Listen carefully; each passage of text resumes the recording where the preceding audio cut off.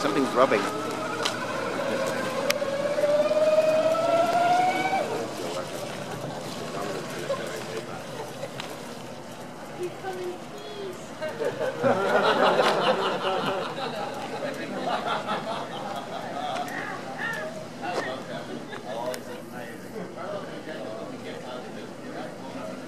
This is the hydrogen car built by the University of Twente in the Netherlands.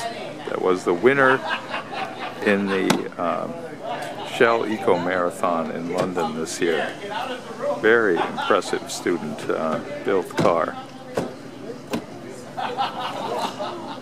Hydrogen-powered fuel cell car. The purpose of the Shell Eco Marathon is very much fuel economy, and this car has extremely good economy on hydrogen gas. It only runs this very small tank of hydrogen, and I believe the race is something like 2 kilometers, so it's not an endurance race.